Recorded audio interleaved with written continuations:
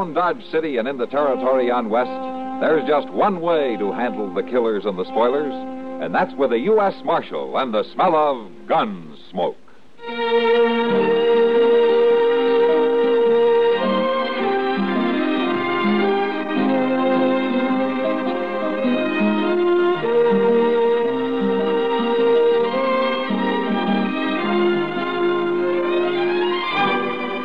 Gunsmoke, starring William Conrad, the story of the violence that moved west with young America, and the story of a man who moved with it. I'm that man, Matt Dillon, United States Marshal. The first man they look for and the last they want to meet. It's a chancy job, and it makes a man watchful and a little lonely.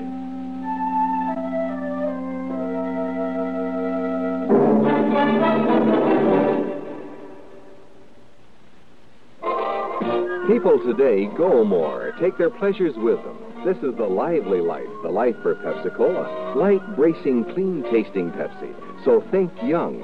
Say, Pepsi, please. Take Pepsi wherever you go. So go ahead and fix a drink that lets you drink young as you think. Yes, get the right one, the modern light one. Now it's Pepsi for those who think young.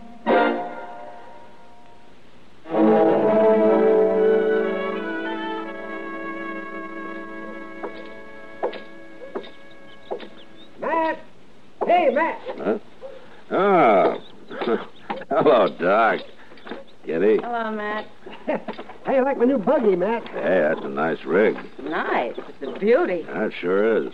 Doc took me for a drive up the Arkansas a ways, and this buggy rides about as easy as anything I was ever in. Yeah, it's okay for summer. Yeah. What do you mean for summer? Oh, you can't drive that thing around in the snow, can you, Doc? You wouldn't even get out of Dodge in it. I don't know why we stopped to talk to him at all, Kitty. Besides, I thought you were supposed to have left town, Matt.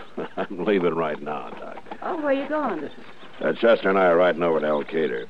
What for? Word came in that Kerry Post is holed up over there.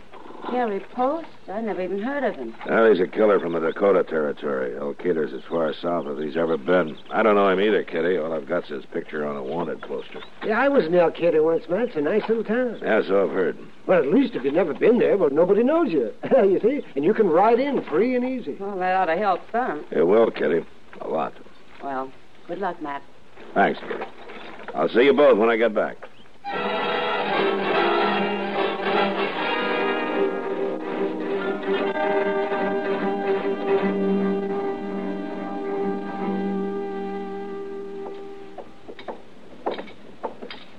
I swear, Mr. Dillon, this Elkader's dustier than Dodge is. I can't hardly see to breathe. You can't what? I can't do nothing but think about a glass of beer. Yeah, then let's try the saloon here. Looks like as good a place as any to get acquainted. I don't need no persuading.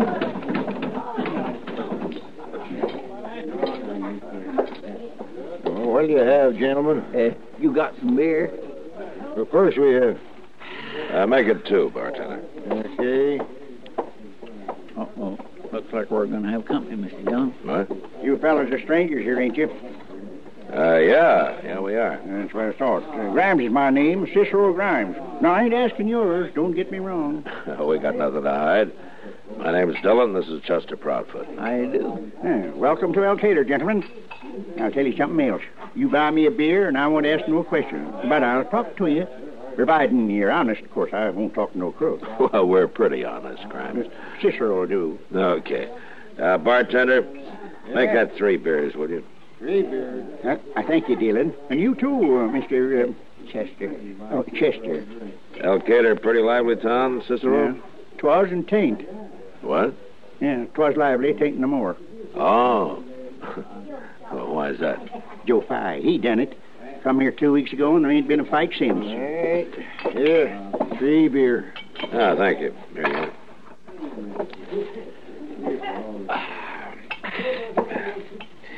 go. Tell me about this Joe Fye, Cicero.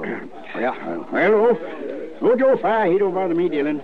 I'm a peaceful man. I don't even carry a gun. It's the wild ones, fellas like Kerry Post and such all that Joe Fye gets after. Did you say Kerry Post? Take it easy, Chip. That's all right. Terry Post ain't here no more. Joe Fire ran him out of town right off. He run 3 other fellas out, too. Oh, what for? Because he won't stand for no disorder, that's why. They was all gunmen, too. Bad. The Terry Post, he said he'd wait till somebody shoots Joe Fire, and then he's coming back. This Joe Fye must be quite a gunman himself. Then. Oh, my, none better. Ain't a man in the whole country to stand up to him. Oh, is that so? Yeah, been here 2 weeks, and nobody's faced him yet. Oh, if nobody ain't faced him, how do you know he's such a good gunman? You'll find out, Chester, when you see him. It don't make no sense to me. What's his game, Cicero? Why does he want to run El Cater? Well, it's his job, Dillon. His job? Sure. Joe Fire's a United States Marshal. He's a what? He's a United States Marshal. Now, what's wrong with that? Cicero, maybe you don't know it, but there's only one United States Marshal in this whole territory, and he's standing right... Hold it, Chester. We'll find out what's going on here soon enough. Yes, sir. Meantime, don't worry about Joe Fye. He isn't after you.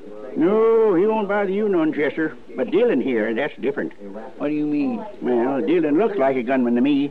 And if there's one thing Joe Fire won't stand for around here, it's a gunman. Yes, sir. He's going to run Dillon out of town first time he lays eyes on him.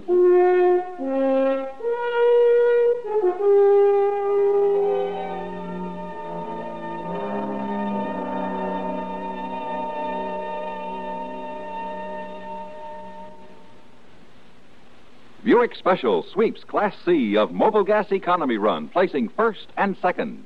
The Buick Specials averaged 25.09 and 24.67 miles per gallon and ran on regular gas as certified by the United States Auto Club. The Specials victory represents a clean sweep among compact cars with V8 engines and automatic transmissions. But that's not all. In the grueling 2,000-mile run from Los Angeles to Chicago in every kind of driving condition, the Buick Special proved the most savingful of all automatic shift V8 cars entered, regardless of class. Yes, with a Buick Special, you get gas savings like the smaller cars, yet more go than many full-sized cars, plus Buick styling, Buick comfort, and luxury. And you can own a Buick Special for less than you'd pay for most models of the low-price field. Take a fun run in the car that got 25.09 miles per gallon to win both first and second in Class C of this year's Mobile Gas Economy Run. The Buick Special at your dealers now.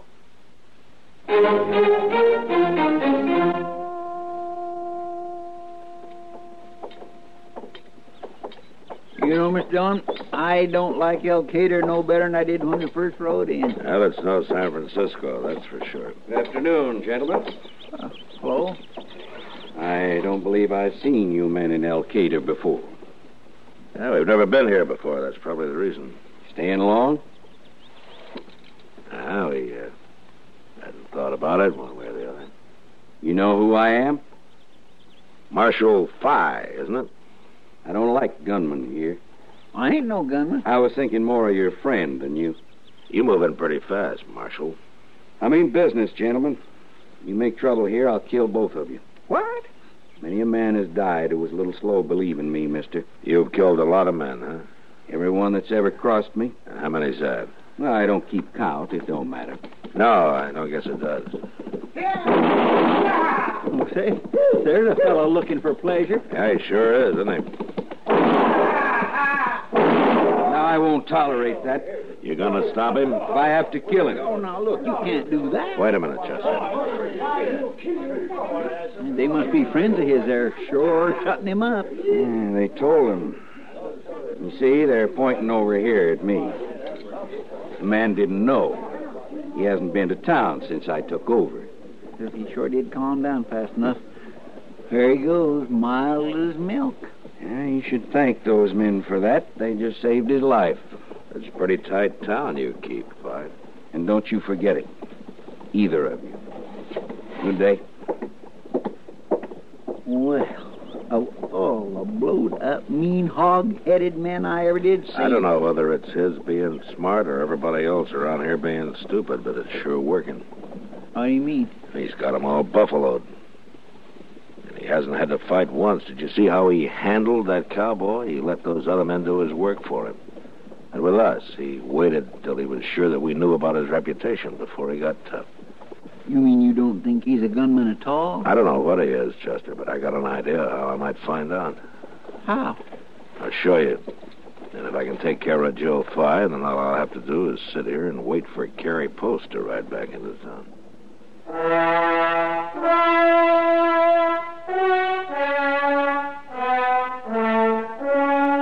The first thing I did was to go to the general store and buy an old Navy pistol and a worn-out holster and a cartridge belt. And from there, we went back to the Alamo Saloon and spent the next 2 hours talking to Cicero Grimes. This time, I told him who I was, and after I explained the whole deal to him a couple of times, he seemed willing to sit in. There's only one thing I don't like about Marshal Dillon. What's that? Supposing you guessed it wrong. Supposing Joe Fye is something of a gunman after all. I ain't got no bullets in my gun. Oh, don't you worry about that, Cicero. I'll be right there. Well, it still could go wrong. And if it does, I'll get shot. That's a chance you're taking to help the law, Cicero. You don't have to do it if you don't want to. Well, but you get paid for taking chances, Marshal. I don't. No, you don't. But there's one thing. You'll be a kind of a hero. Say, I will, won't I?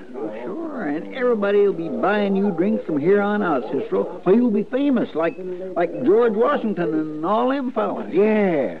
Say, that's getting paid kinda, ain't it? Why, sure it is. Say, Marshal, how come you picked me for this job? There's just lots of fellas could help you out. No, they're not. You're the only man in town that's least expected to stand up to Joe Fye. You've never even worn a gun before. I sure ain't. I don't believe in guns. Yeah, but don't you see, Cicero, this way we're really going to show him up. Yes, sir, I guess you're right, Marshal. But I sure hope nothing bad happens. I promise you I'll do everything I can, Cicero. But in a deal like this, something can always go wrong. I won't try to fool you about that. You know, that's what I like about you, Marshal. You don't try to hide nothing from me. You all set then? Yeah, I guess so. I mean, I sure feel funny with this here gun on my hip. Well, you look fine, Cicero, even if it ain't loaded. Well, let's get going.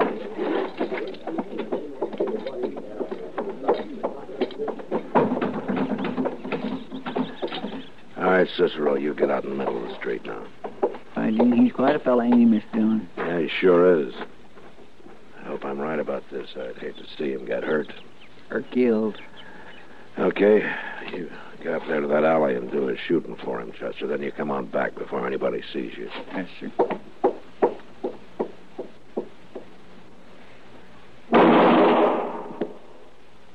Yippee! Fye! Joe Fye! Come on out and play, Marshal.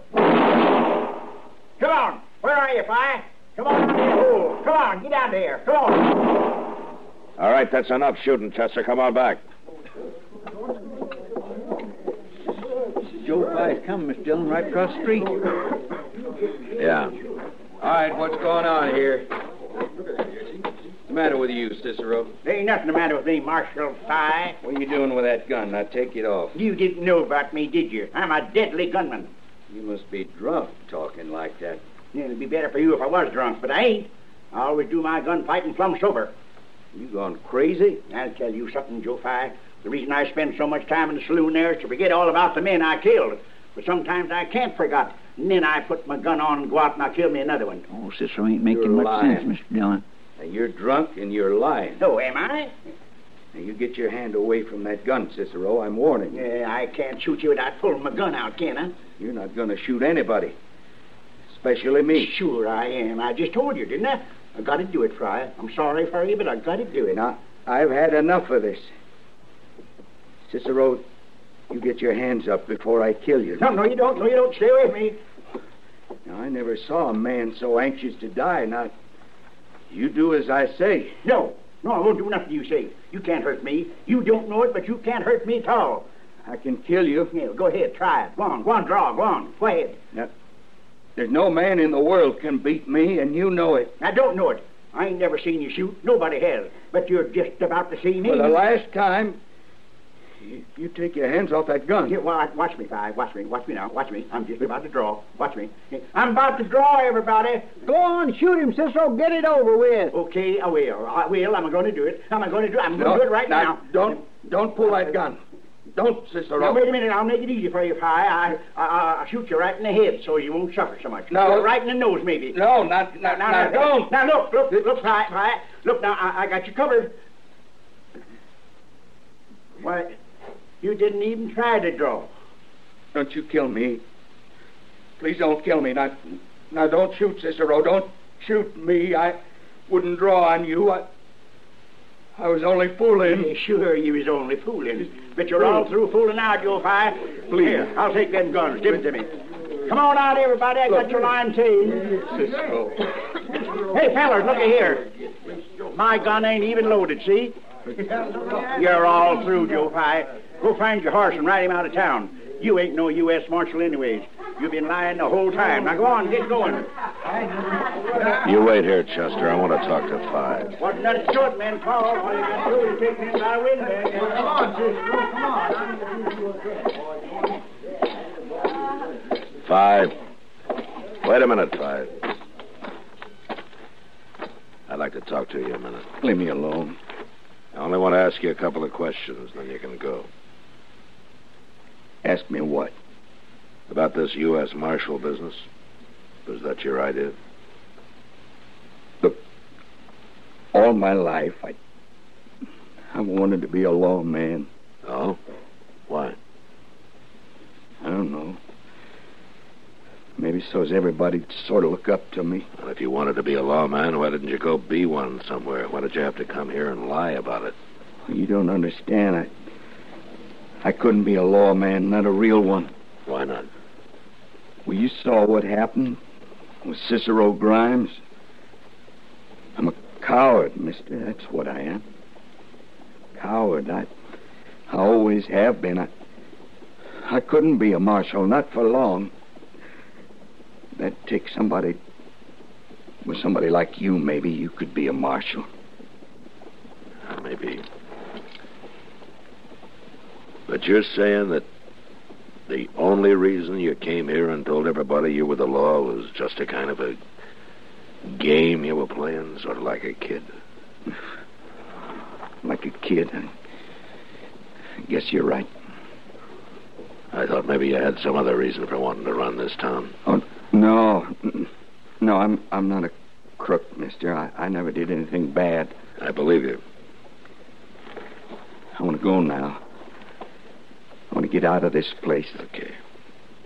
But there's just one thing. What? You go on wearing guns and somebody's gonna kill you, sure. I never wore a gun in my life till I came to El Cater. I always wanted to, but I just never dared. It was kind of fun while it lasted. Yeah. So long, Fi. So long, mister.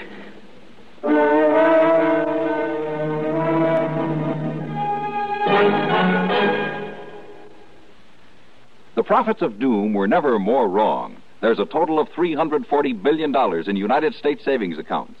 $10 billion a year and more is being spent on research. America's growing total national output exceeds $505 billion. Too much arithmetic to grasp? Send for the free booklet, The Promise of America, Box 1919, New York 19. Send your name and address to Box 1919, New York 19 for the free booklet. Know why a strong America can and will grow stronger still.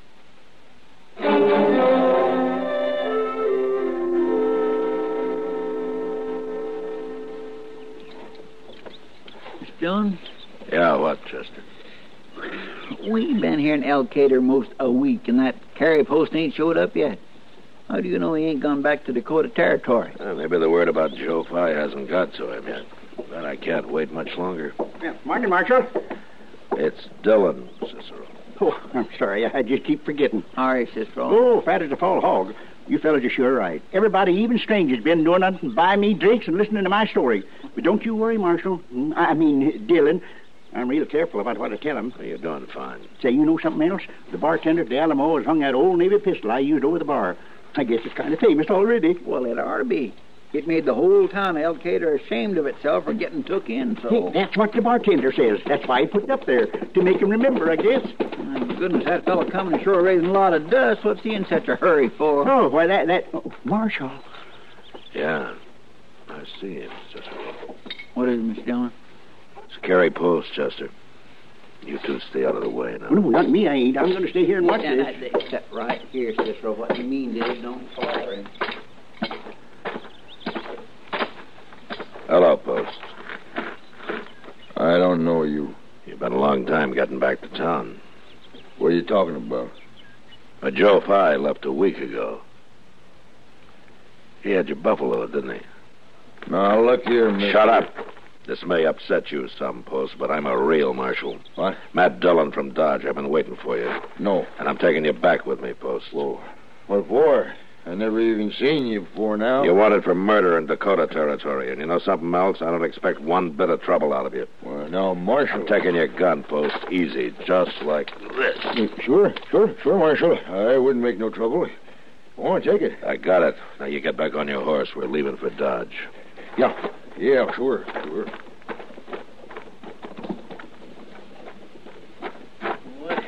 I declare, Mr. Dillon, that was the easiest thing I ever seen. How'd you know he wouldn't fight? Post nothing but a murderer, Chester. He's not a fighter. Well, you got him. And you got Joe Pye, too. Him pretending to be a marshal. It sure was worth it coming up here. I don't know, Chester. Joe Pye ran this town pretty well. But now the lid's off. It's too bad I couldn't have left him alone. He was doing fine.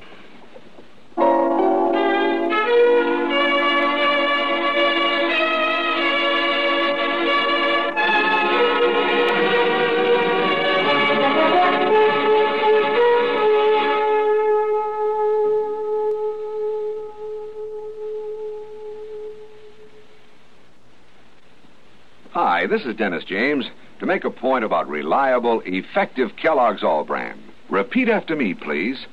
What do you want when you need brand? What do you want when you need brand? Reliability.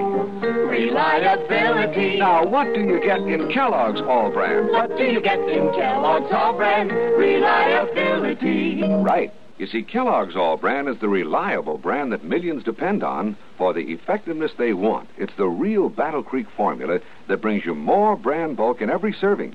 More of the vital brand bulk that helps you keep regular.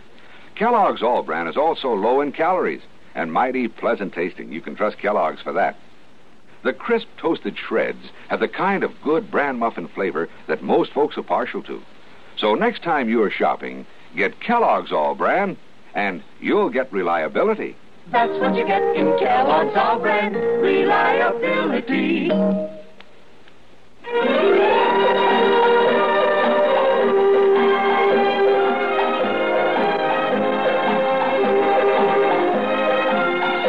Gunsmoke. Produced and directed in Hollywood by Norman Macdonald, stars William Conrad as Matt Dillon, U.S. Marshal. The story was specially written for Gunsmoke by John Meston. Featured in the cast were Vic Perrin, Ralph Moody, and John Daner. Harley Bear is Chester, Howard McNear is Doc, and Georgia Ellis is Kitty.